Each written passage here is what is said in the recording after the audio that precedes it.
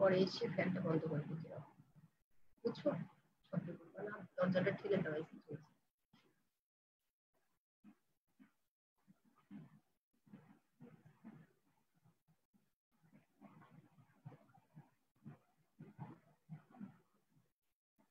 Assalamualaikum and good morning to everybody.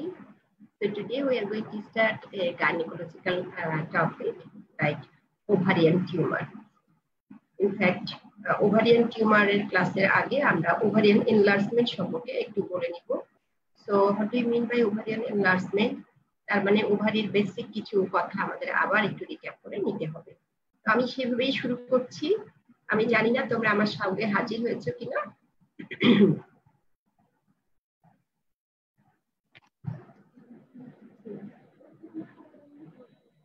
ওরা কি আমাকে ইয়ে দিবে না এখানে ফেসে দিবে না?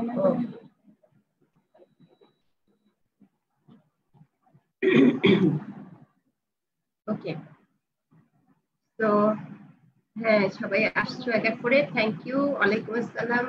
শাহনিয়াজ দেখছি, জুনায়েদ তোমরা জয়েন করেছো। তো ক্যান উই স্টার্ট নাও? ওকে, আমার মনে হয় আমরা শুরু করি। হ্যাঁ সবাই জয়েন করেছো, থ্যাংক ইউ। তো একটু জাস্ট রিক্যাপিচুলেট করছি। Ovaries are not পালপাবল normally. এই কথাগুলো ক্লিনিক্যাল সাবজেক্টে থাকলেই আমাদের জানতে হবে যে কোনটা পালপাবল কোনটা পালপাবল না, সেটা আমাদের জানতে হবে। সেজন্য কিন্তু ওভারিয়ান এনলার্জমেন্টের কথাটা আমরা বলছি। সবসময় যে ওভারিয়ান এনলার্জমেন্ট হবে due to neoplasm, not like that. So that কি কি কন্ডিশনে এনলার্জমেন্ট হতে পারে এবং কখন আমরা এনলার্জমেন্ট বলবো। তাহলে একটা নরমাল ওভারি সাইজটা আমরা দেখতে পাচ্ছি যে আমরা জানি যে 5 × 3 × 3 centimetre, that is লংগিটিউডাল, transverse and thickening. তো এরকম যখন তার সাইজ, তখন কিন্তু নরমালি বাইম্যানুয়াল এক্সামিনেশন করে আমরা ওভারিকে পালপাবল পাচ্ছি না। বাইম্যানুয়াল এক্সামিনেশন কথা কেন বললাম? কারণ তোমরা জানো যে কোনো পেলভিক ম্যাস যদি না 12 উইক সাইজ বা তার চেয়ে বেশি হয়, তাহলে আমরা পার অ্যাবডোমিনালি তাকে ফিল করতে পারি না। তখন বাইম্যানুয়াল এক্সামিনেশন করে আমাদেরকে ফিল করতে হয় যে তার সাইজটা কেমন আছে। তো বাইম্যানুয়াল এক্সামিনেশন মানে তোমরা জানো অলরেডি যে আমরা পার অ্যাবডোমিনে একটা হাত দিব, পার ভেজিনালে আমরা দুটো ফিঙ্গার রাখবো। আমি যদি ওভারি সাইজ বুঝতে চেষ্টা করি তাহলে আমাকে যেতে হবে ফর্নিক্স এর কাছে। বোথ ল্যাটারাল ফর্নিক্স আমি চেষ্টা করব বোঝার যেখানে ওভারিয়ান এনলার্জমেন্ট আছে কিনা। আর যেটা মিড লাইনে থাকছে সেটা হলো ইউটেরাস। তো you R all aware about that. নাও তাহলে আমরা একটা কথা বলছি যে ওভারি যখন নরমাল সাইজ, তখন কিন্তু এটা পালপাবল নয় নরমালি। তাহলে কোনো কারণে যদি ওভারিয়ান এনলার্জমেন্ট হয়, whether it is due to ovarian neoplasm or anything else, তখন ওভারি পালপাবল হতে পারে। তাহলে একটা পেশেন্ট তার কিছু সিমটম নিয়ে যখন আমাদের কাছে আসে এবং যখন আমরা আইডেন্টিফাই করার চেষ্টা করি, আমরা সাসপেক্ট করি দেয়ার মাইট বি ওভারিয়ান এনলার্জমেন্ট, তখন কি কি কারণে এনলার্জমেন্ট হতে পারে সেটা থিওরিটিক্যালি আমাদের জানা থাকতে হবে, so that you can think about that. আমরা হিস্ট্রি নেওয়ার সময় তাই করি যে একটা কমপ্লেইন করলে কি কি কারণে কমপ্লেইনটা করতে পারে পেশেন্ট, তখন আমরা সেগুলো নিয়ে চিন্তা করে এবং সেই রিলেশনে হিস্ট্রি নেই। হিস্ট্রি আমাদের ডিরেক্ট করে যে আমরা এক্সামিনেশনে কি কি ফাইন্ডিংস সম্ভব পেতে পারি। So now we talk about ovarian enlargement. There are so many causes of ovarian enlargement like hypertrophy, even hyperplasia কিন্তু কজ হতে পারে। So hypertrophy হচ্ছে congenital হতে পারে, acquired হতে পারে, but they are very rare. আমরা কমনলি হাইপারট্রফি নিয়ে কোনো কথাই বলবো না।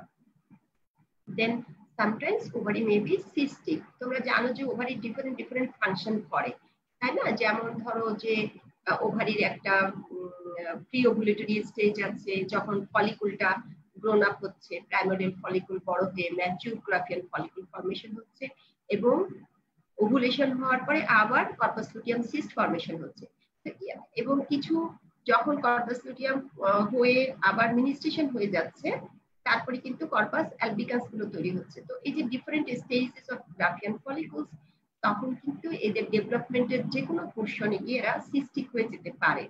তাহলে সেই সিস্টিক মানে কি? এনলার্জমেন্ট। সো ওভারি তার নিজস্ব সাইজের থেকে কিছুটা সাইজ তখন এনলার্জড হবে। তাহলে এরকম বিভিন্ন হতে পারে, যেমন কর্পাস লুটিয়াম সিস্ট, হেমাটোমা না বলে আমার মনে হয় কর্পাস লুটিয়াম সিস্ট আমরা বলবো। ওয়ান অফ দি কজ হতে পারে যে কর্পাস লুটিয়ামের মধ্যে কিছু ব্লিডিং হয়ে কর্পাস লুটিয়াম হেমাটোমা ফর্মেশন হতে পারে। ওকে, ওভারিয়ান প্রেগন্যান্সি, তার জন্য ওভারিয়ান এনলার্জমেন্ট হতে পারে। ওভারিয়ান প্রেগন্যান্সির মানে কি দাঁড়ালো? মানে হচ্ছে one form of ectopic pregnancy. তোমরা জানো যে একটোপিক প্রেগন্যান্সি বা রাপচার্ড একটোপিক প্রেগন্যান্সি বলে আমরা কমনলি কিন্তু ফ্যালোপিয়ান টিউবের দিকে তাকাই, because it is the common site of ectopic pregnancy. কিন্তু কখনো কখনো কিন্তু ওভারিতেও একটোপিক প্রেগন্যান্সি হতে পারে। হ্যাঁ, তোমরা অনেকে জয়েন করেছো, সালাম দিয়েছো, সবাইকে ওয়ালাইকুম আসসালাম। আমরা ক্লাসটার সঙ্গে একটু মনোযোগী হই। কোথাও যদি মনে হয় যে আমি র্যাপিড হচ্ছি আমাকে বললে হবে। হ্যাঁ, আনিকা ঐশী, ওয়ালাইকুম আসসালাম। ওকে, ফাইন। তাহলে ওভারিয়ান প্রেগন্যান্সি একটা কারণ হতে পারে। আবার কি ইনফ্লামেশন, সো উফোরাইটিস, অ্যাকুট ক্রনিক। এখন দেখো, তোমরা যে কোনো প্যাথোলজিক্যাল ডিজিজকে কয়েকটা ভাগে ভাগ করো, তাই না? যেমন ধরো inflammatory, traumatic, neoplastic and others. তাহলে এখানেও এরকম যদি এলোমেলো জিনিস মনে রাখতে অসুবিধা হয়, তুমি তোমার মতো করে সাজিয়ে নিয়ে বইয়ের পেজের মধ্যে একটু পিন আপ করে রাখবে কাগজে লিখে, যে তুমি এইভাবে সাজালে, সো দ্যাট সব জায়গায় তুমি কমন জিনিসের মধ্যে ফেলতে পারো। এখানে যেমন ইনফ্লামেটরির মধ্যে আমরা বলছি উফোরাইটিস, উফোরাইটিস may be acute, উফোরাইটিস may be chronic, যে কোনো ভাবেই হতে পারে। দেন এন্ডোমেট্রিওসিস, তাহলে এই যে আদার্স এর মধ্যে তুমি এন্ডোমেট্রিওসিস বলতে পারো, because endometriosis is not a neoplastic condition, এবং এটা ওভারিয়ান সিস্টও ঠিক নয়। সো এটা কেন হচ্ছে? এটা হলো একটা আলাদা এন্টিটি অফ এ ডিজিজ। তোমরা এন্ডোমেট্রিওসিস পড়বে, তখন জানতে পারবে যে কি হয় এখানে, ওভারি কিভাবে ইনভলভ হয় বা ওভারিয়ান এনলার্জমেন্ট হয়। দেন লুটিন সিস্ট এন্ড লুটিওমা অফ প্রেগন্যান্সি, এই কথাগুলো কিন্তু ইম্পর্টেন্ট, যে তুমি যদি মনে রাখো লুটিওমা অফ প্রেগন্যান্সি, তার মানে প্রেগন্যান্সি ছাড়া লুটিওমা হয় না। সুতরাং লুটিন সিস্ট এন্ড লুটিওমা প্রেগন্যান্সি। দেন ডিসটেনশন, কিছু কিছু ডিসটেনশন হয়ে সিস্ট ফরমেশন হবে, কিছু কিছু রিটেনশন হয়ে সিস্ট ফরমেশন হবে, এবং যখনই সিস্ট ফরমেশন হবে there is a potentiality to develop ইন্ট্রাসিস্টিক haemorrhage. There is a potentiality, যে কোনো সিস্টের মধ্যে কিন্তু হতে পারে, নাও হতে পারে। সেই জন্য বলা হয়েছে উইথ অর উইদাউট ইন্ট্রাসিস্টিক হেমোরেজ। নাও এই হেমোরেজ কিন্তু আলাদা বুলেট পয়েন্ট নয়, sorry. Okay, now then comes to the neoplastic condition. তাহলে ওভারিয়ান নিওপ্লাজম হতে পারে অ্যাজ ইউজুয়াল বেনাইন অথবা ম্যালিগন্যান্ট, এবং ম্যালিগন্যান্ট মানে আমরা প্রাইমারি ম্যালিগন্যান্সি হতে পারে অথবা secondary, that is metastatic neoplasm. তার মানে বডির কোথাও প্রাইমারি একটা সাইট আছে ফর দ্য ম্যালিগন্যান্ট টিউমার, সেই টিউমার থেকে সেটা এসে মেটাস্টেসিস হয়েছে ওভারিতে, তো সেকেন্ডারি। এবং এটার আরেকটা নাম আছে, সেটাকে আমরা বলি ক্রুকেনবার্গ tumour. Now distension or retention cyst কি হয়? Cystic enlargement of one or other of normal ovarian structure, এটা একটা কমন, যে it is regarded as physiological। তার একটা টার্ম আছে, আমরা তাদেরকে বলি সিস্টিক ওভারি। সিস্টিক ওভারি, তার মানে সিস্টিক ওভারি বলি মানে হচ্ছে এগুলো মোস্টলি ফিজিওলজিক্যাল, কিন্তু সামটাইমস কমপ্লিকেটেড হতে পারে বাই ইন্ট্রাসিস্টিক হেমোরেজ। আর কি হতে পারে? অ্যাট্রিটিক সিস্ট ফরমেশন হতে পারে, যেটা বলছিলাম যে গ্রাফিয়ান ফলিকুলার সেল অথবা যে কোনো প্রোডাক্ট কিন্তু সিস্ট ফরমেশন করতে পারে, যেমন corpus luteum, corpus albicans, corpus ফাইব্রোসাম। তারা সিস্টিক হতে পারে কিছু সময়ের জন্য, তারপরে এটা কি হয়? রিপ্লেসমেন্ট হয় বাই দ্য ফাইব্রাস টিস্যু, হয়ে তারা অ্যাট্রিটিক সিস্ট ফরমেশন করে।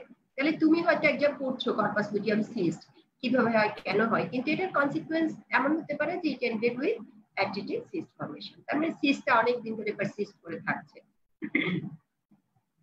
Now comes to the very important cysts of the ovary. তোমরা প্রায় এই টার্মিনোলজিগুলি শুনবে, কখন পাওয়া যায়, কেন পাওয়া যায়, কি ফিচার, কি চিকিৎসা, এগুলো আমাদের জানতে হবে। তো follicular cyst and faecal লুটিন cyst. Sorry. This condition is the result of, কেন হচ্ছে follicular cyst formation? Can be the result of an excessive but otherwise normal gonadotrophic stimulation. তাহলে নরমাল গোনাডোট্রপিন যে সিক্রেশন হয়, ফলিকুলার স্টিমুলেটিং হরমোন বা লুটিনাজিং hormone, আমরা জানি it is secreted from the pituitary gland, অথবা তুমি ইন্ডোজেনাসলি অন্য কোনো সোর্স থেকে পাচ্ছ। প্লাসেন্টাল থেকে, প্লাসেন্টা যখন একটা মানুষ প্রেগনেন্ট থাকে প্লাসেন্টাল হরমোন আসে। আবার আমরা অনেক সময় এক্সোজেনাসলি আমরা কিন্তু পুশ করছি।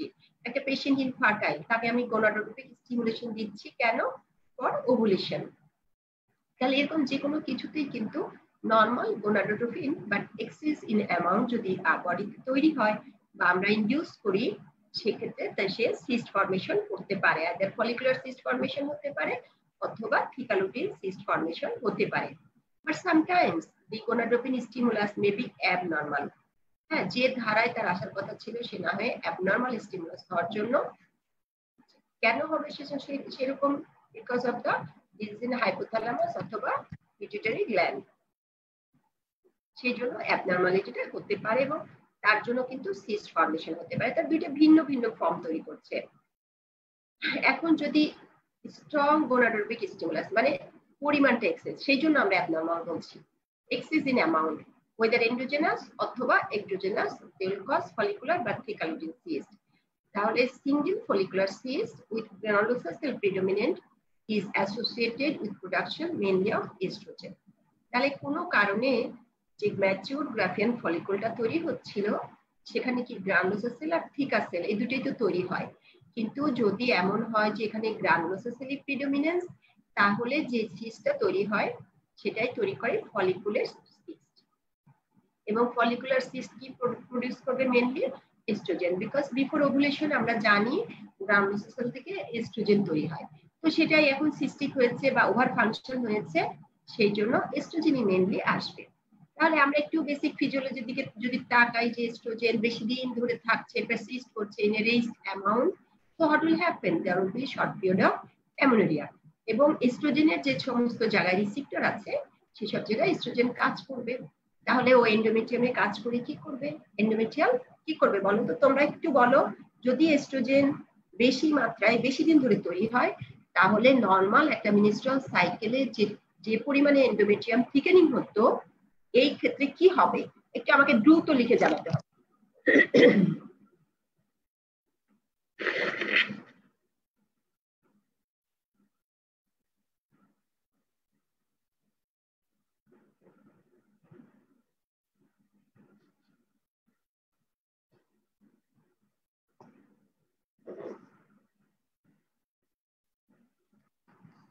আমি কিন্তু তোমাদের রেসপন্সের জন্য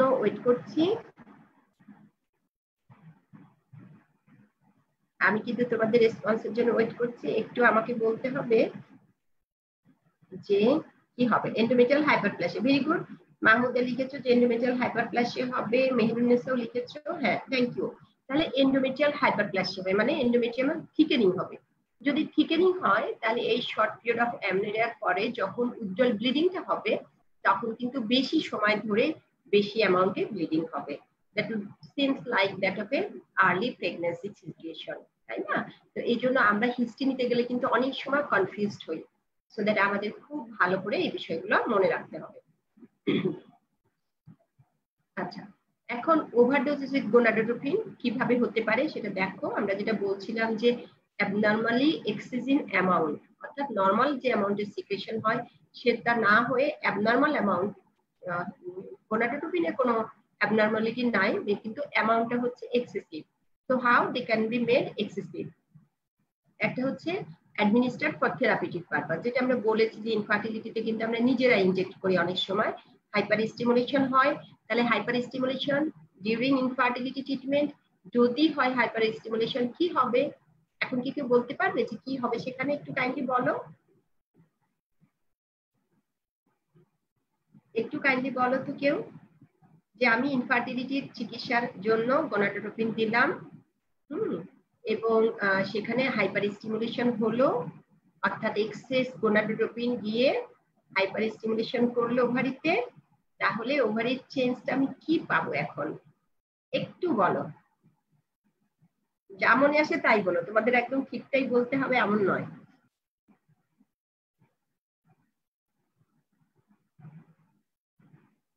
আচ্ছা, আমরা তাহলে এইটুকু বাদ রাখছি। আমার মনে হয় তোমরা টাইপ করছো, হয়তো পেয়ে যাবো, আমি এটুকু বাদ রেখেই বলি। তাহলে একটা হলো অ্যাডমিনিস্টার্ড ফর থেরাপিউটিক পারপাসে আমরা যখন গোনাডোট্রোপিন ইনজেক্ট করছি, দেন হচ্ছে এন্ডোজেনাসলিও কিন্তু এক্সেসিভ এইচসিজি প্রোডাকশন হতে পারে। কখন? By the pituitary tumours, molar pregnancy. তোমরা জানো মোলার প্রেগন্যান্সিতে বেশি বেশি বেটা এইচসিজি ফর্মেশন হয় মোলার টিস্যু থেকে। দেন মাল্টিপল প্রেগন্যান্সি, সেক্ষেত্রেও কিন্তু হতে পারে। তাহলে কি হবে? থিকা লুটিন এন্ড গ্রানুলোসার লুটিন সিস্ট। Okay fine. তাহলে গ্রানুলোসার লুটিন সিস্ট না, গ্রানুলোসার সিস্ট অথবা থিকা লুটিন সিস্ট। অ্যাকচুয়ালি ফলিকুলার সিস্টই আমরা বলতে পারি। ফলিকুলার সিস্ট সেটা গ্রানুলোসার সেল প্রিডমিনেন্স হতে পারে অথবা থিকা সেল প্রিডমিনেন্ট হতে পারে, তাই না? এই যে তোমরা বলতে পারলা যে ইনফার্টিলিটির একটা চিকিৎসা করলে যে হাইপার স্টিমুলেশন হবে, তখন কি হবে? তখন এটা প্রচুর পরিমাণে সিস্ট ফর্মেশন করতে পারে। মাল্টিপল সিস্ট একটা হিউজ ওভারিয়ান এনলার্জমেন্ট নিয়ে রোগী যখন আমাদের কাছে আসে, যারা জানে না তারা কি করবে? তারা বলবে যে তোমার অপারেশন করতে হবে, বলে ওকে নিয়ে অপারেশন করে ওভারি ফেলবে। But that should not be the treatment. ওকে, আমরা মাঝে মাঝে অন্যদিকে চলে যাচ্ছি, আজকে বেশি চলে যাব না, বিকজ ওভারি একটা বড় সাবজেক্ট, একটু ক্লান্তি মনে হতে পারে তোমাদের। আমরা খুবই স্টেপ ওয়াইজ ধীরে ধীরে আগাবো। নাও এখন এই যে ফলিকুলার ফ্লুইডটা বেশি ফর্মেশন হলো, হ্যাঁ, তখন কি হবে? ফলিকলটা আস্তে আস্তে ইনক্রিজ করবে সাইজে, এন্ড লাইনিং এপিথেলিয়াম গুলো প্রেসারের জন্য আস্তে আস্তে ইট বিকামস স্টার্টেন্ড অর ডিসঅ্যাপিয়ার, লাগবে না। This cyst can be single হতে পারে, মাল্টিপল হতে পারে, but it commonly affect both ovaries equally. যেহেতু বেটা ইসিজি কাজ করছে, তাহলে এটা কোনো একটা সিঙ্গেল ওভারির প্রবলেম না। যেমন ধরো একটা সিঙ্গেল ওভারিতে উফোরাইটিস হয়েছে, ইনফ্লামেশন হয়েছে, সেখানে কিন্তু কিছু ভাস্কুলারিটি ইনক্রিজ হলো, সেজন্য ওভারিতে সিস্ট ফর্মেশন হতে পারে। সেক্ষেত্রে দুইটা ওভারি ইনভলভ নাও হতে পারে, কিন্তু বেটা ইসিজি যখন এক্সেসিভ, তখন নিশ্চয়ই সে দুইটা ওভারিতে সমানভাবে কাজ করবে, সেজন্য এখানে বাইল্যাটারাল সিস্ট আমরা পেতে পারি। তোমরা এইরকম একটু লজিক্যালি চিন্তা করলে দেখবে অনেক পড়া তোমাদের কমে যাবে, মুখস্থ রাখাটা কমে যাবে। আচ্ছা, এখন আবার দেখি, যদি ফলিকুলার সিস্ট হয় তাহলে তার সাইজটা হয় ছোট, কমনলি সে অনেক বড় হয় না, 3 to 5 centimetre, rarely more than 8 centimetre. তাহলে এরকম ছোট সাইজ সিস্ট ফর্মেশন হয়ে আছে, এটা হচ্ছে ক্লিয়ার সিস্টিক ফ্লুইড, এটা হলো ফলিকুলার সিস্ট। এবং এট দি সেম টাইম আমাদের মেলাতে হবে যে কারণটা কি আছে, সেখানে কি মোলার প্রেগন্যান্সি আছে, নাকি মাল্টিপল প্রেগন্যান্সি আছে, নাকি কোনো আমরা গোনাডোপিন ইনজেক্ট করেছি। এখন abnormal gonadotropic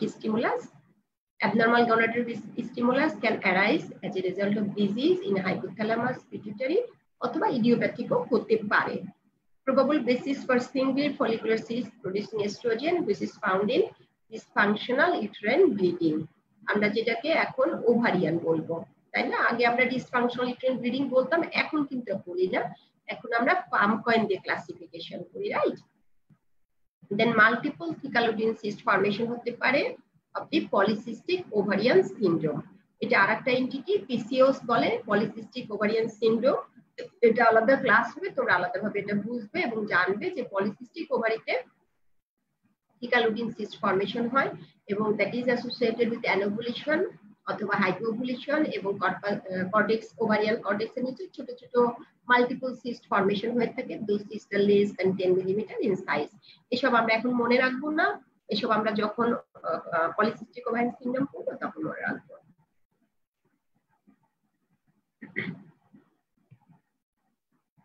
corpus luteum cyst দেখো, তাহলে এখন গ্রানুলোসার সেল থাকছে কতক্ষণ? প্রি ওভুলেটরি, তাই না? তারপরে আফটার ওভুলেশন কি হবে? লুটিনাইজেশন হবে, লুটিনাইজেশন হয়ে এটার নামটা চেঞ্জ হয়ে তখন হচ্ছে কর্পাস লুটিয়াম। তো কর্পাস লুটিয়াম তো নরমালি সবসময় ফর্মেশন হবে ডিউরিং দ্য মেনস্ট্রুয়াল সাইকেল, কিন্তু সেখানে সিস্ট ফর্মেশন হতে পারে। তাহলে কি দেখছি আমরা? Normal corpus luteum is considered cystic. কখন বলবো cystic? if greater than 3 centimeter in diameter. This is especially seen following occurrence of tumors into its cavity. তাহলে কর্পাস লুটিয়াম ফর্মেশন হওয়ার সময় কিছু ব্লিডিং হয়েও এটা সিস্ট ফর্মেশন হতে পারে। আবার এটা হলো কর্পাস লুটিয়াম অফ মিনিস্ট্রেশন। আর একটা আমরা জানি যে corpus luteum of pregnancy. So corpus luteum of pregnancy frequently form quite a large cyst as it degenerates between second and third month of pregnancy. তাহলে সেই পর্যন্ত সে একটা বড় ছোট সিস্ট ফর্মেশন করে রাখতে পারে। তাহলে আমরা দেখলাম যে আর্লি প্রেগন্যান্সিতে একটা পেশেন্ট এসছে আল্ট্রাসোনোগ্রাফি ফাইন্ডিংস নিয়ে যে she has pregnancy and she has cyst। এই সিস্ট নিয়ে আমরা ক্লিয়ার সিস্ট থাকলে, সলিড যদি না হয়, এই সিস্ট নিয়ে কিন্তু আমরা ভাববো না। সিস্ট মানেই হচ্ছে কিন্তু clear, I mean the fluid part, not যে সলিড। সলিড থাকলে সেখানে বলে দেয় যে সলিড টিউমার, আর যদি সিস্ট এবং সলিড পার্ট দুটোই থাকে, মানে ফ্লুইড এবং সলিড পার্ট দুটোই থাকে, তখন এটাকে বলে কমপ্লেক্স স্ট্রাকচার। তাহলে সেকেন্ড এন্ড থার্ড মান্থ দিকে কিন্তু এটা ডিজেনারেট করে যেতে পারে। This is to be regarded as manifestation of temporary derangement in pituitary ovarian cycle এবং দেখো নিজেরাই কিন্তু কিওর themselves। ফলিকুলার সিস্টও তাই নিজে নিজেই কিওর হয়ে যায়, থিকা লুটিন সিস্ট নিজে নিজেই কিওর হয়ে যায়। অকেশনালি এই কর্পাস লুটিয়াম সিস্টের জন্য কিন্তু আমনেরে হতে পারে, followed by prolonged uterine bleeding to produce a clinical picture simulating that of early pregnancy, abortion or ectopic pregnancy, যেটা কিন্তু আমরা ফলিকুলার সিস্টের বেলায় বলছিলাম, এখানেও হতে পারে। এবং তফাৎটা কি দিয়ে বুঝবো? আমি যদি এন্ডোমেট্রিয়াল স্যাম্পলিং করি তাহলে আমি দেখবো যে কর্পাস লুটিয়াম সিস্টের বেলায় সিক্রেটরি ফেজ আছে, আর গ্রানুলোসার সেল মানে আই মিন ফলিকুলার সিস্টের বেলায় সেখানে আছে কি এস্ট্রোজেন প্রিডমিনেন্স, সুতরাং সেখানে প্রলিফারেটিভ ফেজ থাকে। তাহলে আমরা কি ওভারিয়ান এনলার্জমেন্ট সম্পর্কে কি বুঝতে পারলাম? এই যে কন্ডিশনগুলো বললাম যেখানে ওভারিয়ান এনলার্জমেন্ট হচ্ছে due to some physiological some pathological situation, সেখানে যে সিস্ট ফর্মেশনটা হচ্ছে সেই ধরনের ওভারি ডায়াগনোসিস হচ্ছে সিস্টিক ওভারি। ঠিক আছে, কারণ নিওপ্লাজমেও কিন্তু আমরা সিস্ট পাবো, বেনাইন টিউমার যেগুলো সেখানেও কিন্তু সিস্ট ফর্মেশন হয়, সেখানে আমরা কিন্তু সিস্টিক ওভারি বলি না, আমরা বলি ওভারিয়ান সিস্ট ফর্মেশন হয়েছে, যেমন বলি সেরাস সিস্ট, অ্যাডিনোমা। ঠিক আছে, আর এতক্ষণ যেগুলো বললাম সেগুলোকে আমরা বলি follicular cyst, থিকা লুটিন cyst, as a whole this R the cystic ovary, cystic conditions of the ovary. এবং বেশিরভাগ ক্ষেত্রে এদের কোনো সিমটম থাকে না, এরা থাকে সিমটমলেস, এগুলো হয় ইনসিডেন্টাল ফাইন্ডিংস এবং ন্যাচারালি এগুলো কিওর হয়ে যায়। এটার একটা স্পেশাল কারণ কিন্তু এমব্রায়োলজি থেকে আমরা যদি একটু আসি তাহলে বুঝতে পারবো যে এমব্রায়োলজিক্যাল ডেভেলপমেন্ট যখন হয়েছিল ইনিশিয়ালি কি আনডিফারেন্সিয়েটেড গোনাড, তাই না? এটা কি টেস্টিস হবে না ওভারি হবে? That determining factor is Y জিন, ঠিক না, যেটা সেক্স ডিটারমিনেশন করে। সেক্স ডিটারমাইনিং জিন কিন্তু ওয়াই পার্টে আছে, ওয়াই জিনের সঙ্গে আছে। তো বিফোর ডিফারেন্সিয়েশন যখন এটা আনডিফারেন্সিয়েটেড ছিল তখন এটার একটা কাভারিং ছিল টুনিকা অ্যালবুজিনিয়া। In case of mail টুনিকা অ্যালবুজিনিয়াটা persist করে, but not in case of female. তার ফলে কি হয়েছে, টেস্টিসের ভিতর যদি কোনো ইনফ্লামেশন হয় বা কোনো এনলার্জমেন্ট হয়, পেশেন্ট কিন্তু অনেক পেইন ফিল করে। So that patient comes to doctor earlier. মানে সব অসুবিধারই কিছু সুবিধা আছে, আবার সব সুবিধার মধ্যে কিছু অসুবিধা আছে, কথাটা সত্যি। But in case of ovary সুবিধা হচ্ছে যে নর্মাল যে ফিজিওলজিক্যাল সিস্ট গুলো ফর্মেশন হচ্ছে, ইভেন যদি ইন্ট্রাসিস্টিক হেমোরেজ হয় কমনলি সেখানে কিন্তু কোনো পেইন তৈরি হবে না, পেইন থাকে না সেখানে, এটা একটা সুবিধা। আর অসুবিধা হচ্ছে যে যখন তার একটা টিউমার ফর্মেশন হচ্ছে তখনও সে কিন্তু পেইন ফিল করছে না, সুতরাং সে আর্লি আসছে না, because the organ is within the cavity, abdominal cavity, সুতরাং তারা দেখতেও পাচ্ছে না।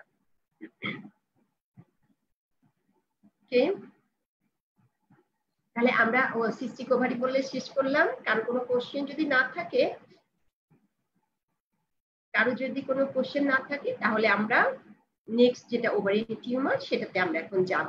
তোমাদের এই তফাৎগুলোর কাছে কিন্তু একটু মাথা ঠান্ডা করে বলতে হবে, কারণ এত লম্বা একটা চ্যাপ্টার পড়তে পড়তে অনেক সময় তুমি কাহিল হয়ে যাবে। দেখবে এক জায়গায় লিখেছে ফলিকুলার সিস্ট, তারপর লিখেছে থিকা লুটিন সিস্ট, তারপরে আবার কতক্ষণ পরে গিয়ে লিখেছে এক্সেসিভ এইচসিজি স্টিমুলেশন বলে, ওর মধ্যে আবার ফলিকুলার সিস্ট, আবার থিকা লুটিন সিস্ট, মানে অনেক জায়গায় ওভারল্যাপিং এন্ড রিপিটেশন হয়েছে।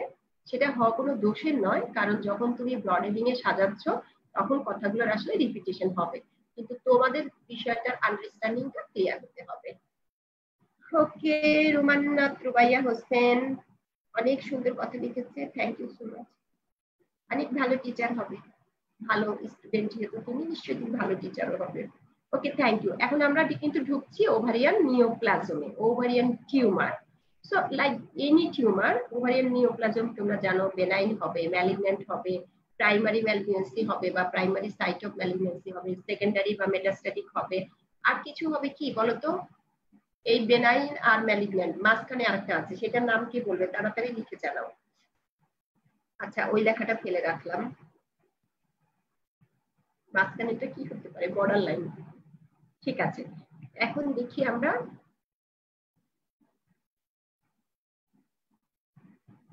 এই ইনসিডেন্সটা দেখার আগে আমরা একটু ঘুরে আসতে চাই। এখানে কিছু কথা আছে যেটা বোঝার জন্য আমরা একটু পরের স্লাইডটা আগে একটু দেখে আসি। দেখো পড়তে এসেছিলাম, হ্যাঁ বর্ডারল্যান্ড, আর আইরা লিখেছো না সাইরা, সাইরা কোথায় লিখেছো, borderland, thank you so much. আচ্ছা দেখো পড়তে গেলাম ক্লিনিক্যাল সাবজেক্ট, চলে গেলাম ডেভেলপমেন্টে, ঠিক হলো এটা? ইন্টারমিডিয়েট বলে না মেহরুন্নেসা এবং আচারিয়া, নট ইন্টারমিডিয়েট, সেটাকে বলা হচ্ছে বর্ডার লাইন। ওকে ফাইন, টার্মিনোলজিগুলো একটু ঠিক করে নিতে হবে বইয়ের সঙ্গে, হ্যাঁ। আচ্ছা এখন দেখো কেন আমরা ডেভেলপমেন্টে এসেছি, কেন আমি বারবার করে বলি যে ক্লিনিক্যাল সাবজেক্টের মানুষকে বহুবার বেসিকের কাছে ফিরতে হবে। তুমি এখনই প্রমাণ পাবে, তুমি যদি শুধু মানে কি বলে ক্লাসিফিকেশন অফ ওভারিয়ান টিউমার যদি শুধু একটা বইতে দেখো, তোমরা তো যে পরের গাইনি বা দত্তের গাইনি পড়ো, দেখবা লম্বা লিস্ট, এবং দেখলে মনে হবে কি ছাতা মাথায় একই জিনিস 1000 বার করে লিখেছে। তো সেই জন্য বলছি যে বেসিক সাবজেক্টে যদি আমরা এখন মিলাই, দেখবে জিনিসটা কত ইজি। সো ডেভেলপমেন্টের কাছে আবার একটু ফিরে গেলাম। তোমরা জানো ওভারি ডেভেলপ করে from the gonadal ridge. Gonadal রিজটা কোথায় তৈরি হচ্ছে? ভেন্ট্রোমেডিয়াল টু দ্য কি, ভেন্ট্রোমেডিয়াল টু দ্য নেফ্রোজেনিক কর্ড, তাই না, যেটা থেকে কিডনি সিস্টেম, মানে আমরা তো একসঙ্গে বলি না ইউরোজেনিটাল সিস্টেম। সো উপর থেকে নিচ পর্যন্ত মানে কিডনি থেকে শুরু করে একদম ব্লাডার, ইউরেথ্রা, এইসব জায়গা সবখানে কিন্তু ইউরিনারি অ্যান্ড গোনাডাল সিস্টেম কিন্তু পাশাপাশি, জেনিটাল সিস্টেম পাশাপাশি আছে।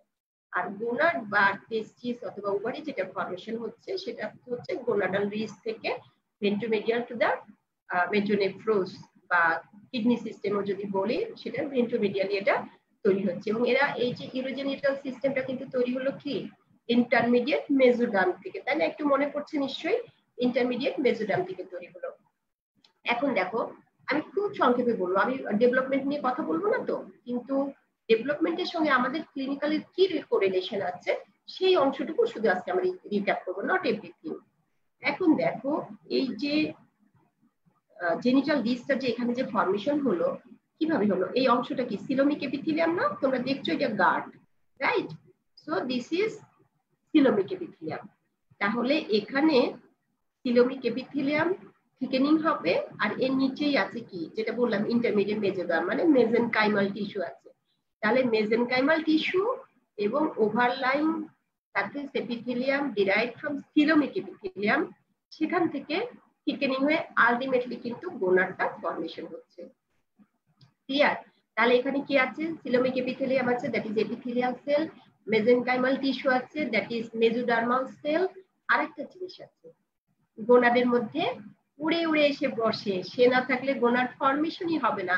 তার নাম কি? তাড়াতাড়ি বলো, আমি তোমাদের নাম শোনার অপেক্ষা থাকছি।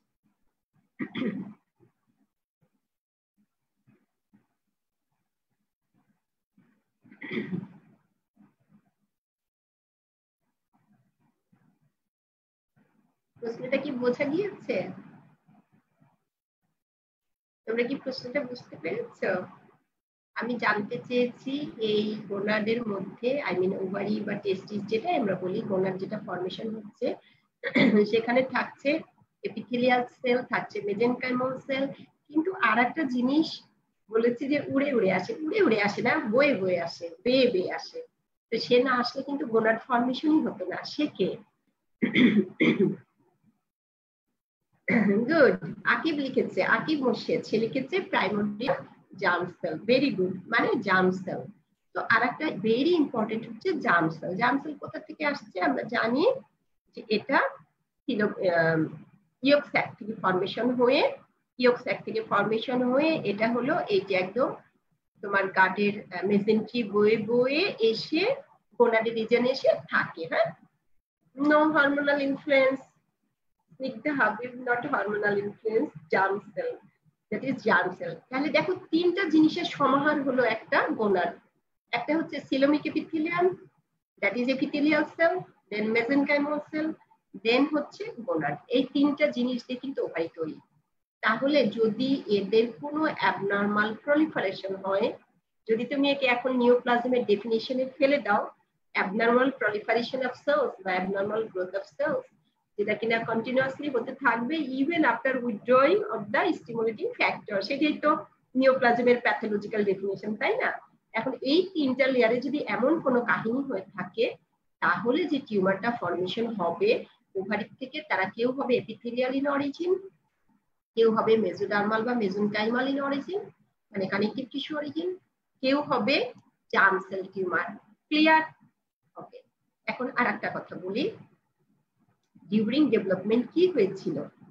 প্রথমে কিন্তু সারফেস এপিথেলিয়াল সেল, মানে আবার বলছি সিলোমিক এপিথেলিয়াল সারফেস এপিথেলিয়াল সেলগুলা তারা কি করেছে, তারা পেনিট্রেট করেছে ইনটু দা মেজেনকাইম, প্রলিফারেটেড হয়েছে এবং পেনিট্রেট করেছে ইনটু দা মেজেনকাইম করে দেখো কর্ড লাইক স্ট্রাকচার তৈরি করেছে।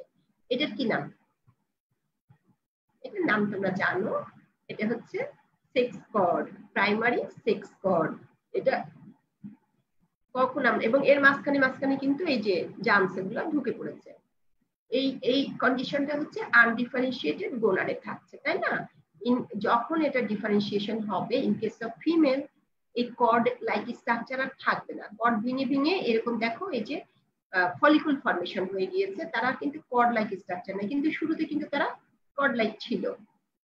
আর ইন কেস অফ মেল এটা কর্ড তো কর্ডই থেকে যাবে, রেডিটেস্টিস হবে, অমুক সমুক হবে।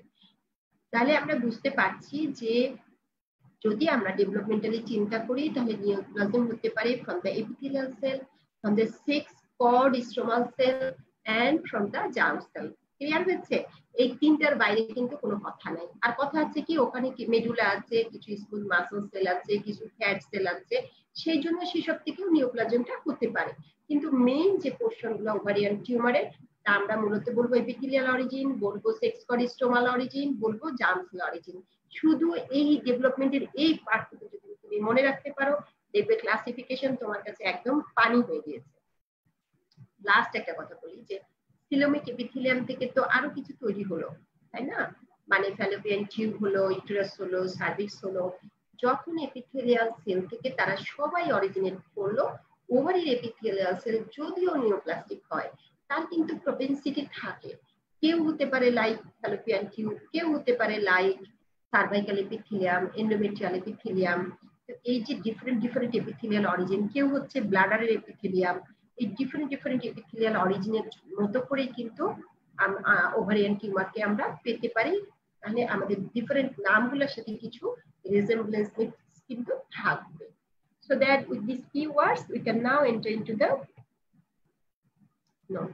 incidence. আগে বলি, যে কোনো কিছু করতে হলে আমাদের তার আগে পাবলিক হেলথ ইম্পর্টেন্স, ক্লিনিক্যাল সাবজেক্টের পড়াশোনা করতে হলে অলওয়েজ তোমাকে পাবলিক হেলথ ইম্পর্টেন্স সম্পর্কে বুঝতে হবে যে আমি এই ডিজিজটাকে কতটা বিবেচনার সাথে নিব।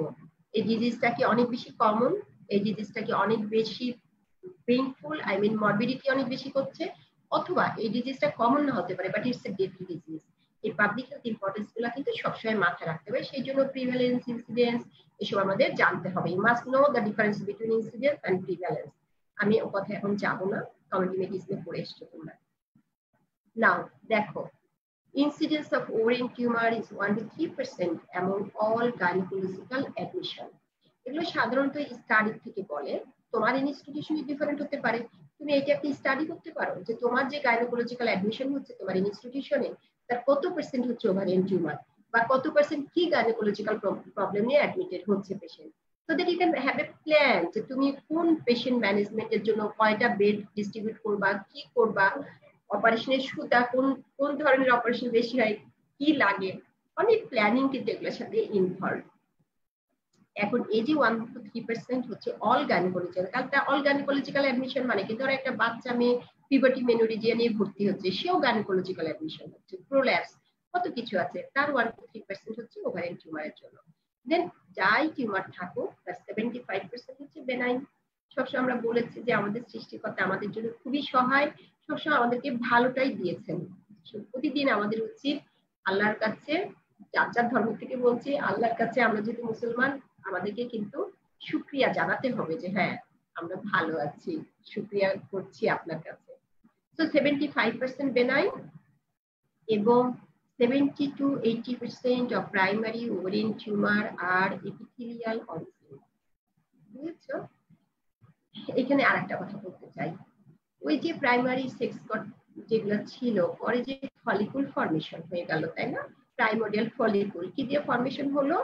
ফরমেশন হলো যে সেন্টারে হচ্ছে germ sell surrounded by single layer of epithelial cell. কোথা থেকে এসেছে? ওই এপিথেলিয়াল সেল যেটা কিনা পেনিট্রেট করেছিল মেসেনকাইমের মধ্যে, করে গিয়ে কর তৈরি করেছিল, তারাই আবার ভেঙে ভেঙে ডিস্ট্রিবিউট হয়ে হয়ে প্রাইমোডিয়াল ফলিকুল তৈরি করেছে। এই সেলগুলা কিন্তু যখন ম্যাচিউর গ্রাফিয়ান ফলিকুল ফরমেশন হচ্ছে from the primordial follicle with the stimulation of গোনাডোট্রোফিনস like FSH, সে কি করছে? প্রাইমোডিয়াল ফলিকুলে স্টিমুলেশন করছে, প্রলিফারেশন করছে, ঠিক আছে না? তো তখন তারা আসলে নাম চেঞ্জ হয়ে গেল। তারা কি হলো তখন? তারা হয়ে গেল গ্রানুলোসিস সেল, তারা হয়ে গেল থিকা সেল, গ্রানুলোসিস সেল প্রিডোমিনেন্ট, তাই তো? এবং তারা কিন্তু functioning, you know that গ্রানুলোসিস sell কিন্তু ফাংশনিং কি তৈরি করছে? গ্রানুলোসিস সেল এস্ট্রোজেন তৈরি করছে, থিকা সেল প্রোজেস্টেরন তৈরি করছে। কর্পাস লুটিয়াম ফর্মেশন যখন হচ্ছে, এই সেলগুলোতেই লুটেনাইজেশন হচ্ছে, হয়ে তারা কর্পাস লুটিয়াম ফর্মেশন করেছে, তখন তারা সিনথেসিস করছে কি? তখন তারা সিনথেসিস করছে প্রোজেস্টেরন। সো আবার কেউ কেউ এন্ডোজেনাস সিনথেসিস করতে পারে because they have the propensity, তারা ছিল sex called tumour, sex primary sex cord তৈরি করেছিল, তারাই কিন্তু আনডিফারেন্সিয়েটেড থেকে যখন ডিফারেন্সিয়েটেড হয়ে টেস্টিস ফর্মেশন করছে, সেই সেলগুলা কিন্তু হরমোন প্রডিউস করছে, তাই না? তাহলে কেউ কেউ কিন্তু অ্যান্ড্রোজেনও ফর্মেশন করতে পারে, even being ovarian in origin, because জন্মগত সূত্রে ওখানে একটু লিঙ্ক আছে, তোমরা নিশ্চয়ই বুঝতে পারছো সেটা। সেই জন্য যেগুলো সেক্স কর্ড স্ট্রোমাল টিউমার তারা কিন্তু হরমোন প্রডিউসিং টিউমার, কিন্তু যারা এপিথেলিয়াল টিউমার তারা হরমোন প্রডিউস করে না, ঠিক আছে? এখন ছোট ছোট অনেক জিনিস দিয়ে তুমি ডিফারেন্সিয়েট করতে পারবে। ওকে, তাহলে 70 to 80% হচ্ছে primary ovarian tumour epithelial in origin, 10% হচ্ছে স্টোমাল টিউমার মানে সেক্স কর্ড স্টোমাল টিউমার, আর 5% হলো জার্ম সেল অরিজিন। তাহলে বুঝতে পারছো যে জার্ম সেলটা এসেছিল সেও টিউমার ফর্মেশন করবে, যেমন ডিসজার্মিনোমা করবে, টেরাটোমা করবে, হ্যাঁ, কোরিওকার্সিনোমা করবে, এরা সব হচ্ছে জার্ম সেল অরিজিন। তাহলে জার্ম সেল থেকে কি হতো? জার্ম সেলটা যদি ফার্টিলাইজ হতো তাহলে ফিটাস ফর্মেশন হতো।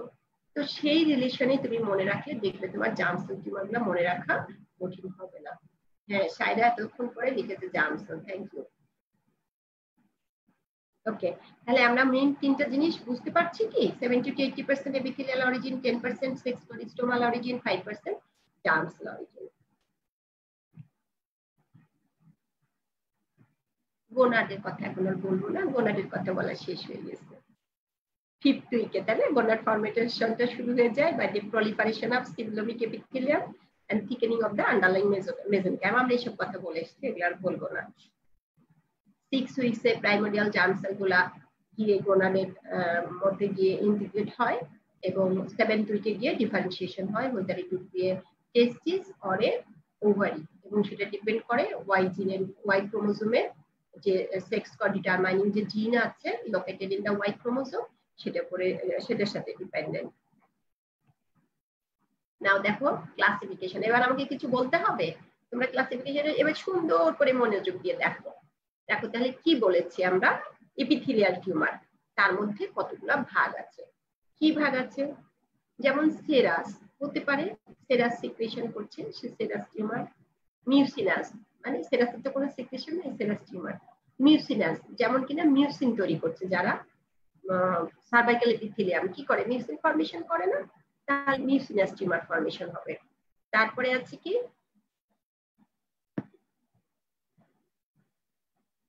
সিডি কোথায় হারিয়ে গেল? তারপরে হচ্ছে কি এন্ডোমেট্রিয়াল টিউমার, তার মানে এখানে এপিথেলিয়াল সেলের নেচারটা কেমন? Like that of endometrial tissue. ওই যে বলেছিলাম সিমিলারিটি আছে, এপিথেলিয়াল অরিজিন যেহেতু সেহেতু সিমিলারিটি আছে, সেজন্য কোন সেলের লাইনে সেটা গিয়েছে অ্যাকর্ডিং টু দ্যাট আমরা বলবো। সেরাস বলছি, তারপরে মিউসিনাস বলছি, এন্ডোমেট্রিয়াল বলছি। তারপরে দেখো ক্লিয়ার সেল, যেটা কিনা বলা হচ্ছে মেজোনেফ্রয়েড টিউমার। তারপরে ব্রিনার, এটা হলো ট্রানজিশনাল এপিথেলিয়াম, ইউরিনারি ব্লাডারের যে এপিথেলিয়াম সেটার মধ্যে টিউমার। হ্যাঁ, আর হলো মিক্সড হতে পারে, এপিথেলিয়াল বেনাইন ঠিকই আছে, মিক্সড এপিথেলিয়াল টিউমার মানে সব লেয়ারের সেলগুলো মিলে হতে পারে। তাহলে দেখো খুব কি কঠিন এখন মুখস্থ করা লাগবে মনে হচ্ছে? এপিথেলিয়াল অরিজিনের মধ্যে সেরাস, মিউসিনাস, তারপরে হচ্ছে এন্ডোমেট্রয়েড, তারপরে clear cell tumour, greener tumour and mixed variety, এটা হতে পারে। আবার সেক্স কডের মধ্যে যদি আবার দেখি সেক্স কড টিউমার, তোমরা এখন বুঝতে পারছো সেক্স কড টিউমার মানে কাদের নাম আসবে। তারা হতে পারে গ্রানুলোসা সেল টিউমার, হতে পারে অ্যান্ড্রোব্লাস্টোমা, হতে পারে এই গ্রানুলোসা সেল টিউমার, তারপরে হচ্ছে টিউমারস ইন থিকোমা ফাইব্রোমা গ্রুপ, তাই না? থিকা সেল ছিল না ওখানে, ছিল তো। তাহলে গ্রানুলোসা সেল টিউমারের মধ্যে আবার ভাগ, একটা হচ্ছে গ্রানুলোসা সেল টিউমার হতে পারে থিকা সেল, তো গ্রানুলোসা সেলই প্রেসড হয়ে পেরিফেরির দিকে যেটা গেল সেটাকে আমরা থিকা সেল বলছি। তাহলে গ্রানুলোসা সেল টিউমার শুধু গ্রানুলোসা সেল প্রিডমিনেন্স যেখানে টিউমারস ইন দা থিকোমা ফাইব্রোমা গ্রুপ, তার মধ্যে থিকোমা ফাইব্রোমা আনক্লাসিফাইড। তারপরে আর কি হতে পারে অ্যান্ড্রোব্লাস্টোমা, যেটা বলছিলাম যে যদি টেস্টিসের প্যাটার্নে হতো তাহলে তারা যেমন সার্টোলি সেল লিডিক সেল তৈরি করে, তাহলে ওভারিয়ান টিউমার হলেও কিন্তু এখানে সার্টোলি লিডিক সেল টিউমার হতে পারে। সেই জন্য এদের নাম হচ্ছে অ্যান্ড্রোজেন প্রোডিউসিং বলে এদের নাম হচ্ছে অ্যান্ড্রোব্লাস্টোমা। তাহলে সেক্স কড স্টোমাল টিউমারের মধ্যে আবার গুছিয়ে নাও, গ্রানুলোসা সেল ছিল ওই ফলিকুলের গায়ে, গ্রানুলোসা সেল টিউমার, থিকোমা, থিকা সেল থেকে ফাইব্রোমা হতে পারে, তারপরে অ্যান্ড্রোব্লাস্টোমা হতে পারে। দেন হচ্ছে অ্যান্ড্রোব্লাস্টোমা আর মানে গাইনি মানে গ্রানুলোসা সেল টেল এইসব যারা গাইনোকোলজিক্যাল হরমোন তৈরি করছে, এই দুটো মিলে আবার গাইনো অ্যান্ড্রোব্লাস্টোমা হতে পারে। অর্থাৎ টিউমারটা একই কিন্তু তার বায়োকেমিক্যাল নেচার ডিফারেন্ট। আমি বলেছি যে সেক্স কড টিউমার গুলো কিন্তু হরমোন প্রডিউস করে, তো সেখানে গ্রানুলোসা সেল আছে না থিকা সেল আছে না কি সার্টোলিলিডিক সেল আছে, দ্যাট ইজ নট ইম্পর্টেন্ট। ওদের বায়োকেমিক্যাল নেচারটা মূলত কি ইন্ডিকেট করছে আমরা সেটা নিয়ে কথা বলি। যেমন ধরি যদি এই পেশেন্টটা এস্ট্রোজেন প্রোডিউসিং টিউমার করছে তাহলে আমরা বলবো গ্রানুলোসা সেল টিউমার। যদি মেইনলি অ্যান্ড্রোজেন আসে তাহলে আমরা বলবো যে অ্যান্ড্রোব্লাস্টোমা, এবং হিস্টোপ্যাথোলজিক্যালি আমরা তখন দেখবো টিস্যুগুলা আবার বোথ এস্ট্রোজেন এবং অ্যান্ড্রোজেন প্রিপন্ডারেন্স, সো আমরা তাকে বলছি গাইনি অ্যান্ড্রোব্লাস্টোমা। এখন দেখো এই ভাগগুলাকে আবার কিভাবে ভাগ করা হয়েছে। সেক্স কড বললাম তো, জার্ম সেলটা তাহলে কি বলে আসি, জার্ম সেল টিউমারটা বলে আসি। আরো কিছু বলেছিলাম না যে লিপিড সেল টিউমার, ওখানে ফ্যাট টিস্যু আছে তার থেকে টিউমার হতে পারে। এবার দেখো germ cell tumour, germ sell টিউমারের মধ্যে কি হতে পারে, জার্ম সেলটা থেকে যদি ফার্টিলাইজেশন হতো বা না হতো এই সিরিজের কথা আমাদেরকে ভাবতে হবে। তাহলে জার্ম সেল টিউমার থেকে হতে পারে ডিসজার্মিনোমা, কেন ডিসজার্মিনোমা, সাধারণত ডিসজেনেটিক ডোনার থেকে হয়। তারপরে এন্ডোডার্মাল সাইনাস টিউমার, এমব্রায়োনাল কার্সিনোমা, পলি এমব্রায়োমা মানে এমব্রায়ো দিয়ে, তাই না, কোরিওকার্সিনোমা, টেরাটোমা, এগুলো সব হচ্ছে জার্ম সেল টিউমার। এর মধ্যে আবার আছে গোনাডোব্লাস্টোমা, পিওর অথবা mixed with ডিসজার্মিনোমা R other form of germ cell tumour. বিভিন্ন ধরনের জার্ম সেল টিউমার, যেমন ধরো এখানে বললো জার্ম সেলের বিভিন্ন টাইপ বললো না, এগুলো যখন একই সাথে থাকে তখন একে আমরা বলছি যে গোনাডোব্লাস্টোমা। হ্যাঁ, তারপরে soft tissue tumour not specific to ovary, unclassified, secondary, বানিয়ে বানিয়ে বলবা, এরপরে সব বানানো।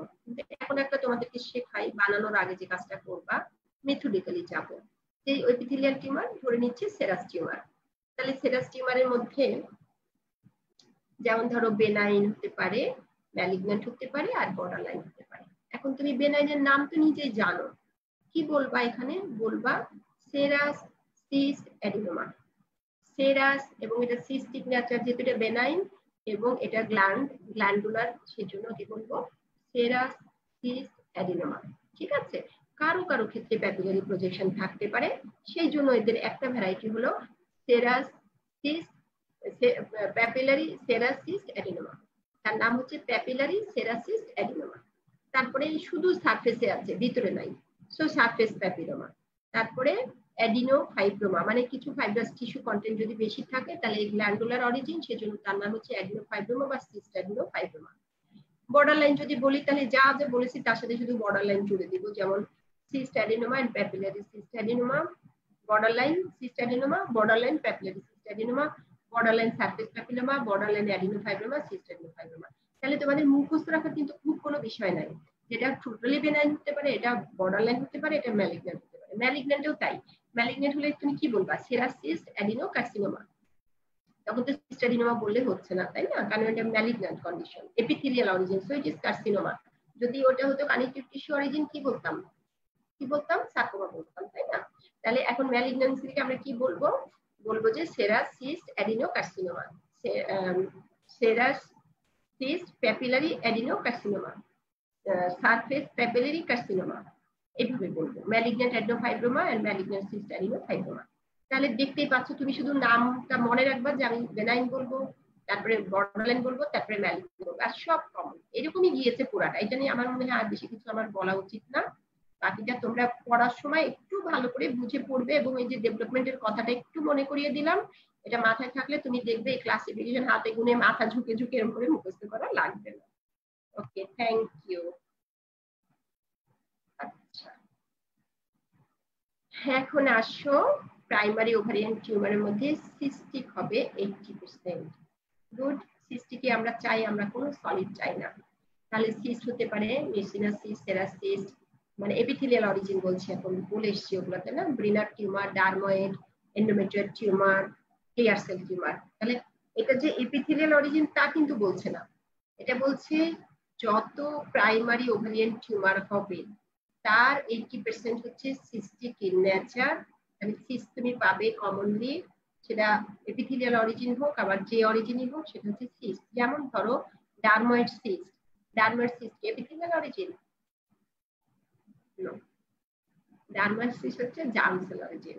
তোমরা দেখবে ডারময়েড সিস্ট মানেই হচ্ছে তার মধ্যে অল থ্রি জার্ম লেয়ারের জিনিস আছে, তাহলে এটা অবশ্যই জার্ম সেল অরিজিন। এটা এপিথেলিয়ালও নয়, এটা সেক্স কড স্ট্রোমালও নয়, এটা হচ্ছে জার্ম সেল অরিজিন।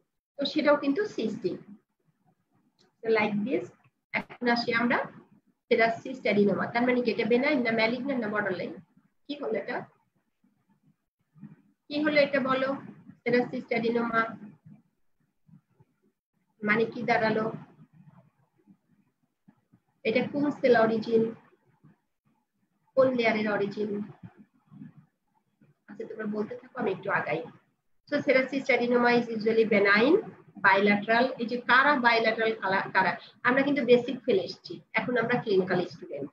এখন আমাদেরকে ক্লিনিক্যালি ডায়াগনোসিস করতে হবে, আমার মনে থাকতে হবে যে কার ক্ষেত্রে আমি বাইল্যাটারাল পাবো পাবো না, সাইজ কেমন পাবো, কি অবস্থায় পাবো, এগুলো সব ক্লিনিক্যাল পার্ট থেকে আমাকে জানতে হবে, বিকজ ওগুলা দিয়েই আমি রোগটা ডায়াগনোসিস করব। আমার পেশেন্ট একটা সিমটম নিয়ে আমার সামনে হাজির হবে, বাকি ডায়াগনোসিসের দায়িত্ব হচ্ছে আমার। Good, benign. আর একটা হলো কি অরিজিন, কোন লেয়ার থেকে অরিজিনেটেড হয়েছে serous cyst adenoma? Epithelial. Very good, তোমরা অনেক মনোযোগ দিয়ে ক্লাস করছো, আই এম হ্যাপি। ঠিক আছে, থ্যাংক ইউ সো মাচ, সবাই ঠিক বলেছো। তাহলে বাইল্যাটারাল হচ্ছে 10% কেসে, এবং risk of malignancy 5 to 10% border লাইনে, আর ম্যালিগন্যান্টের বর্ডার লাইনে রিস্ক হচ্ছে 5 to 10%, R malignant serous adenocarcinoma risk হচ্ছে 20 to 25%। তাহলে সেরাস সিস্ট অ্যাডিনোমা যদিও বেনাইন, তার থেকে বেনাইন হলো, সে সেরাস সিস্ট অ্যাডিনোমাই ছিল, সে বেনাইনই ছিল, কিন্তু এই বেনাইন থেকে কিন্তু ম্যালিগন্যান্সি হওয়ার রিস্ক হচ্ছে 20 to 25%, আর বর্ডার লাইন হওয়ার রিস্ক হচ্ছে 5 to 10%। তাহলে একটা বেনাইন সেরাস সিস্ট অ্যাডিনোমা নিয়ে আসলে আমি কিন্তু রোগীকে বলতে পারবো না যে আপনি অপেক্ষা করেন, আপনার কোনো ভয় নাই, দেখেন একটু ওয়েট করে কি হয়, তা কিন্তু আমি বলতে পারবো না। কেন? যে কোনো সময় কিন্তু এটা ম্যালিগন্যান্ট ট্রান্সফরমেশন হতে পারে, সেই কথাটা আমাদের মনে রাখতে হবে। আচ্ছা, এখন যদি আমি গ্রসলি একটা সেরাস সিস্ট অ্যাডিনোমাকে দেখি, তাহলে আমি কি দেখতে পাবো? মাল্টিলোকুলার থাকতে পারে, কিন্তু সেপ্টাগুলো খুব থিন থাকে, এসব দিয়ে কিন্তু সেরাসকে মিউসিনাস থেকে ডিফারেন্সিয়েট করতে হয়। অলওয়েজ সেরাস আর মিউসিনাস দেখতে কেমন, চোখে দেখলে দুটাকে আমি যেন ডিফারেন্সিয়েট করতে পারি, এই চোখের নজরটা ডেভেলপ করা খুবই ইম্পর্টেন্ট, ভীষণ ইম্পর্টেন্ট। বিকজ ডিউরিং অপারেশন আমি যদি বুঝতে ভুল করি এবং আমি যদি মিউসিনাস স্পিলেস করিয়ে ফেলি, আমার পেশেন্ট কিন্তু রিপিটেডলি অ্যাটাক হবে এই মিউসিনাস টিউমার দ্বারা। তুমি অপারেশন করে চলে এসছো, 6 মাস পরে আবার এসছে, 1 বছর পরে আবার এসছে, আবার করছো, করতেই যাচ্ছ, আর ওটা হতেই আছে। বিকজ ওয়ান্স মিউসিন স্পিলড আউট, তখন সেটা পেরিটোনিয়াল ক্যাভিটির মধ্যে গিয়ে আবার সিলিং করে, আবার সিস্ট ফর্মেশন করে। সেই জন্য আমাদেরকে জানতে হয় সেরাস টিউমার হ্যান্ডেল করতে আমরা যত কমফোর্টেবল, মিউসিনাস সিস্ট হ্যান্ডেল করতে হয় আমাদেরকে অনেক কষ্টে। ওকে, এখন হলো যে তাহলে আমরা গ্রস জন্য আমরা গ্রসটা জানবো, এটা মাল্টিলোকুলার উইথ প্যাপিলারি কম্পোনেন্ট। প্যাপিলারি থাকার জন্য আবার এটা ম্যালিগন্যান্ট পোটেনশিয়ালিটি বেশি থাকে। প্যাপিলাতে বুঝেছো, প্যাপিলারি প্রজেকশন তৈরি হয়, সেটা টিউমারটার আউটার সারফেসে হতে পারে, মানে পেরিটোনিয়াল ক্যাভিটির দিকে হতে পারে, ইনার সারফেসে হতে পারে, মানে সিস্টের ভিতর দিকে হতে পারে। লো কলামিনার এপিথেলিয়াম থাকবে উইথ সিলিয়া। এখানে কলামিনার এপিথেলিয়াম গুলো খুব টল নয়, হ্যাঁ, এখানে হচ্ছে লো কলামিনার epithelium with cilia. Characteristic স্যামোমা body এখানে প্রোডাকশন হতে পারে, যেহেতু প্যাপিলারি আছে। প্যাপিলারি পজিশন যেখানে থাকে সেখানে কি হয়, and product of degeneration of papillary implants, তার মানে ওটা ডিজেনারেট করে ক্যালসিয়াম ডিপোজিশন হয়ে স্যামোমা বডি ফর্মেশন করে। Associated fibrosis may lead to cyst অ্যাডিনোফাইব্রোমা, সেটা ফর্মেশন হতে পারে।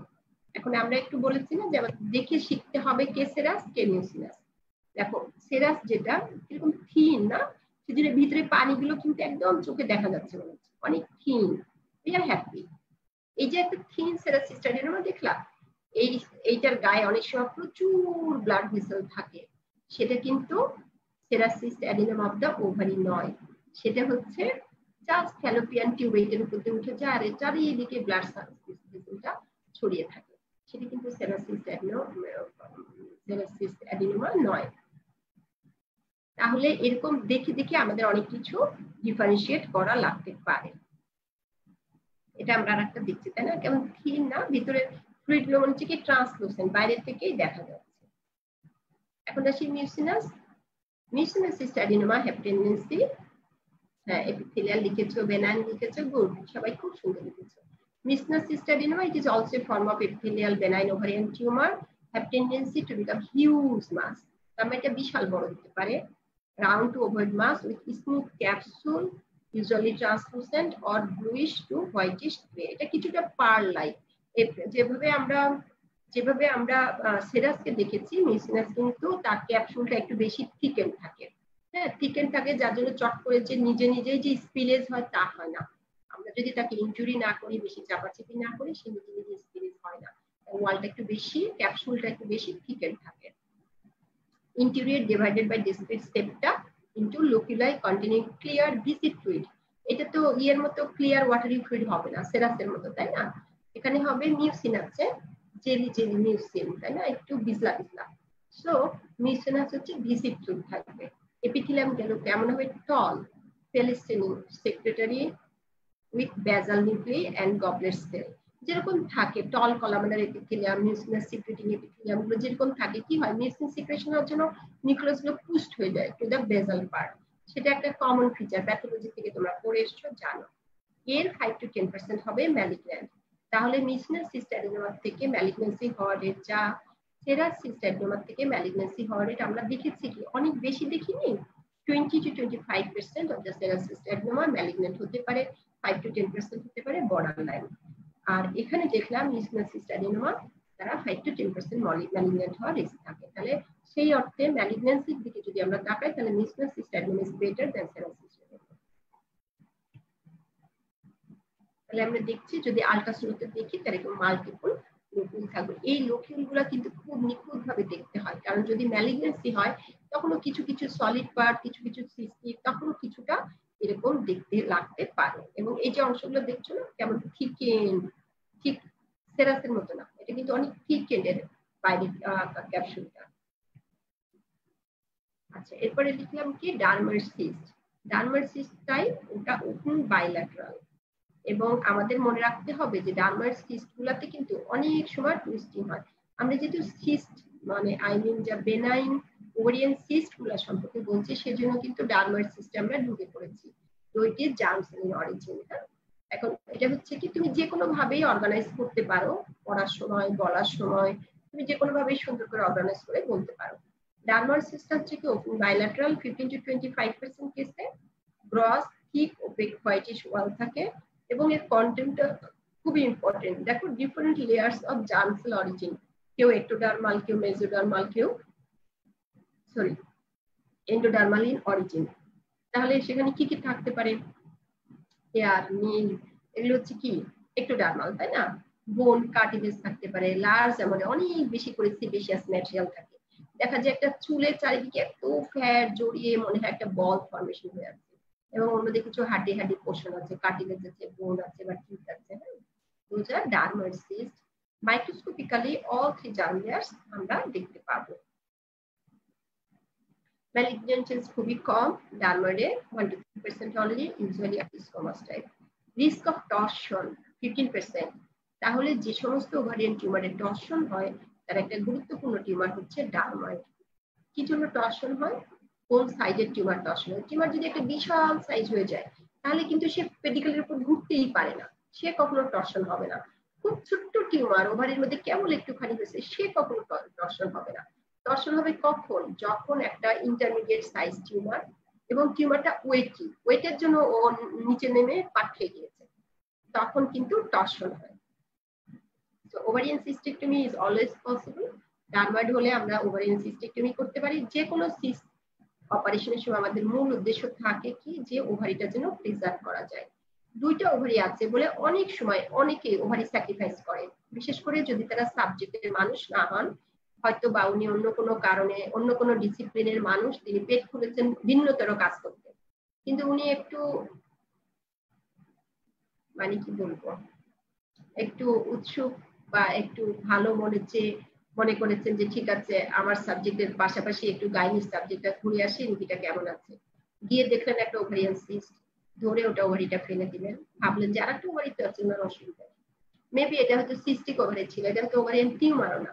ইভেন ওভারিয়ান টিউমার হলেও কিন্তু সিস্টেক্টমি করে অপারেশন করে এই বেনাইন টিউমারটা ফেলা সম্ভব।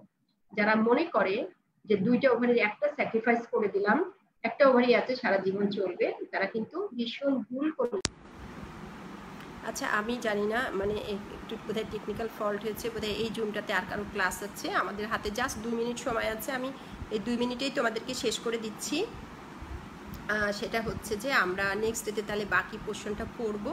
তোমরা অবশ্যই ওভারিয়ান টিউমারগুলো একটু পড়বে, কারণ একটা পেশেন্টের ডিজিজ ডায়াগনোসিস করার জন্য কোন টিউমার কোন এজে বেশি হয়, তার কি প্রেজেন্টেশন হয়, কি ধরনের সমস্যা হতে পারে, কি ধরনের চিকিৎসা আমরা করবো। চিকিৎসাটা আমরা অবশ্যই ম্যানেজমেন্ট পার্টটা আমরা বলবো, কিন্তু তোমরা একটু দেখে আসবে যে টিউমারগুলো অ্যাটলিস্ট কোন বয়সে কোন ধরনের টিউমার বেশি হয়, এটুকু শুধু দেখে এসো। মনে হয় আমাদের ক্লাস শেষ করতে হবে, কারণ 12টায় বোধহয় আর কারো ক্লাস আছে, উই ডোন্ট নো। ওকে, তাহলে আমরা মনে হয় জাস্ট 1 মিনিট ইন হ্যান্ড আমরা এখনই শেষ করে দিব। তো যে কথাটা বলছিলাম না, যে ওভারি যে তখন তারা কি করে সিস্টিক মনে করে একটা স্যাক্রিফাইস করে আসে, এটা অনেক ভুল এবং অবশ্যই এটা আনএথিক্যাল। এই জন্য বলছি যে ওভারিটা প্রিজার্ভ করার শেষ তক সুযোগ আছে, সবসময় ওভারিকে প্রিজার্ভ করতে হবে। যদিও 2টা ওভারি আছে, কিন্তু যদি আমরা একটা ওভারি রেখে আসি, সেই ওভারিটাতে যদি সত্যিকারের কোনো ডিজিজ তৈরি হয় যেটা কিনা ওভারি স্যাক্রিফাইসের ছাড়া আর কোনো উপায় নাই, তাহলে সেক্ষেত্রে আমাদের হাতে আর কোনো ওভারি থাকছে না। যেই ovarian hormone very essential for a females life, এটা তার শারীরিক সুস্থতা, তার বোন ম্যাস ফর্মেশন, তারপরে হচ্ছে তার যে হরমোনাল ডেফিসিয়েন্সিতে যে পোস্টমেনোপজাল সিনড্রোম ডেভেলপ করবে, তার কনজুগাল লাইফ, রিপ্রোডাক্টিভ লাইফ সব শেষ। সেই জন্য ওভারির প্রতি আমাদেরকে অনেক বেশি রেসপেক্টফুল হইতে হয় এবং আমাদেরকে জানতে হয় যে ওভারিকে প্রিজার্ভ করে রেখে আমরা কী কী চিকিৎসা সহায়তাগুলো নিতে পারি। তো তোমরা যখন পড়াশোনা করবে এই জিনিসগুলোর প্রতি গুরুত্ব দিয়েই তোমাদেরকে শিখতে হবে what is right and what is wrong, দেন পেশেন্টের জন্য এটা সেফ হবে। আদারওয়াইজ আমরা চিকিৎসা দিতে গিয়ে কিন্তু আমরা পেশেন্টের জন্য আনসেফ হয়ে যেতে পারি। সুতরাং মনে হয় যে কারো ক্লাস আছে, আই ডোন্ট নো, মনে হয় আমাকে শেষ করতে হবে এখন, কারণ একই জুমে অন্য কেউ ইউজ করবে এরকম একটা ইনফরমেশন দিয়ে আমার এটা বন্ধ হয়ে গিয়েছিল।